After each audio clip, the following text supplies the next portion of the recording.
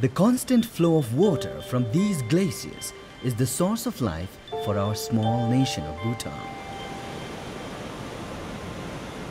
We call it white gold, and it is key to our development, providing irrigation and hydroelectricity. But our beloved waters also pose a serious threat to our villages and our economy. We are racing against time to prevent what we call a silent tsunami.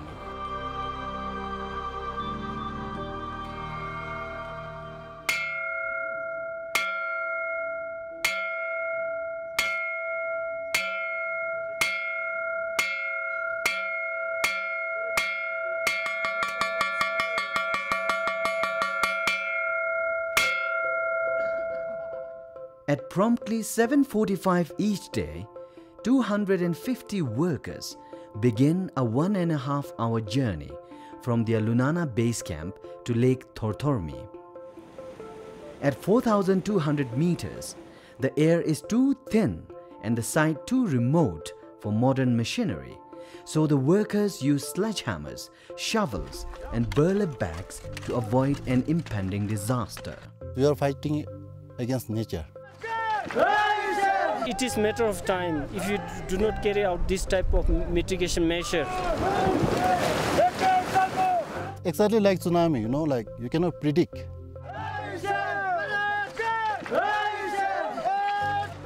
It's now late September and the workers have been clearing boulders and rocks for the past 2 months so they can dig a channel they hope will prevent small glacial lakes from growing into one massive lake that can burst, causing a catastrophic glacial outburst flood, or GLOF.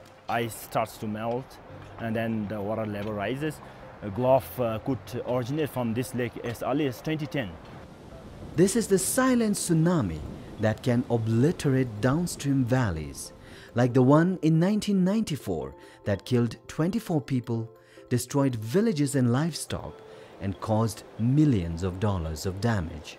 So there is an urgent need to carry out mitigation work in this Lake Tortormi. So basically we are releasing the pressure.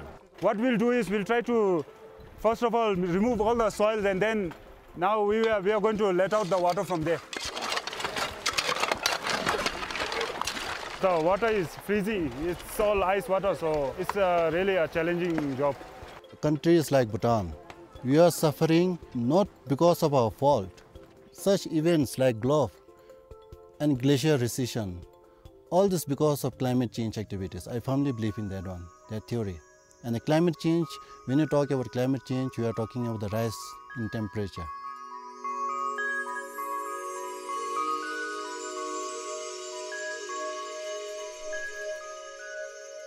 Bhutan, we don't contribute anything to climate change.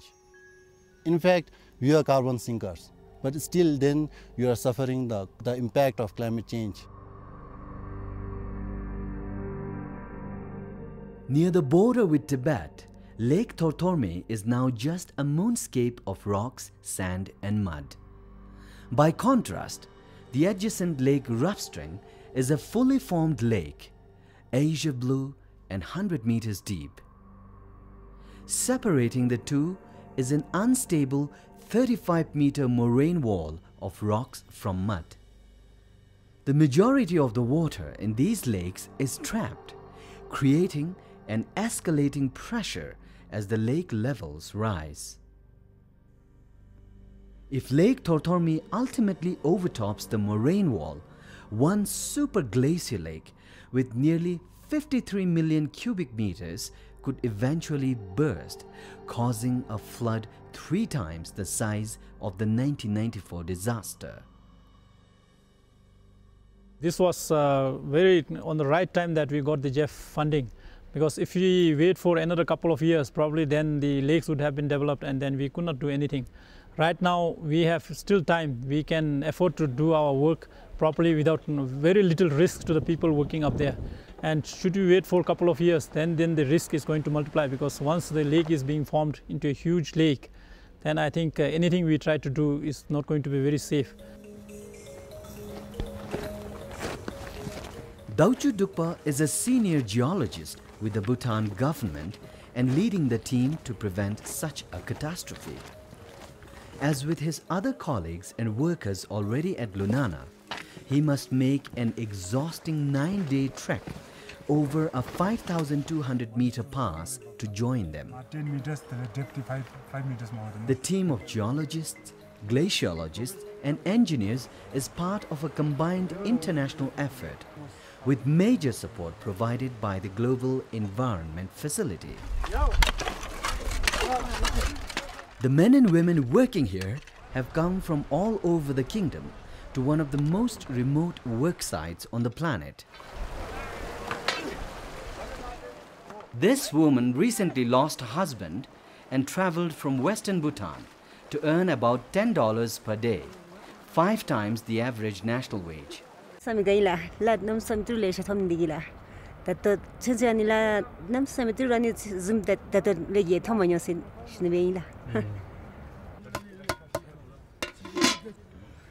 She is one of nearly 250 Bhutanese nationals who have set up temporary homesteads for the short 3-month period when work can be done at the 4,200-meter site.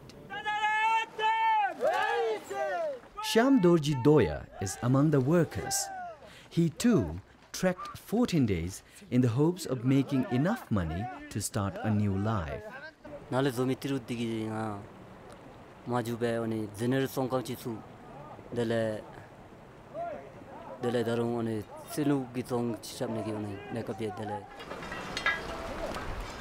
To implement such kind of project in such kind of places like Lunana at this altitude is very, very difficult.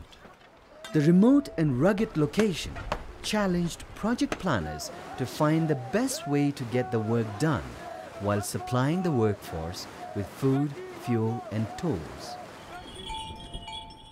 Although helicopters were considered to bring the 60 tons of supplies to the site, everything from shovels and propane to rice and potatoes, planners ultimately used skilled local horse and yak herders for the substantial economic and social benefits from using local providers.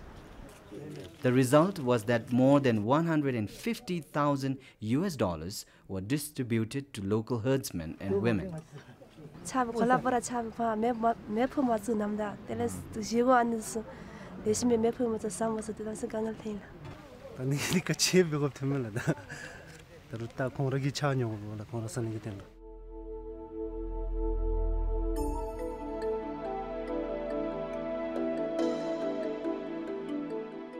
By mid-October, the site will be closed and people will begin the long trek back to their villages.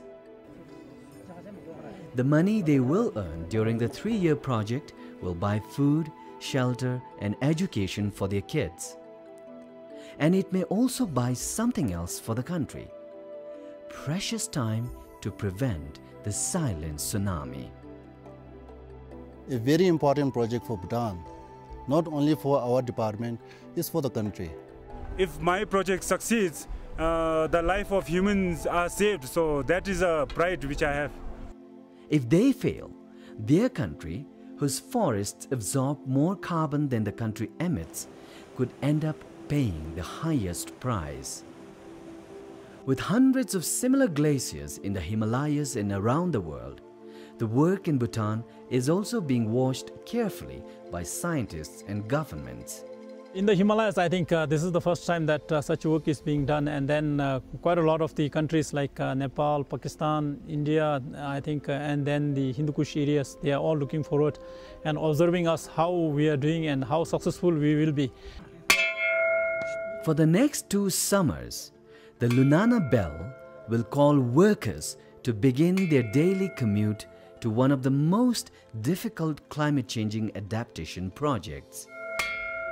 The bell is also a call to action for Bhutan and a signal to a climate-changing world of what can be accomplished when international support meets a committed nation.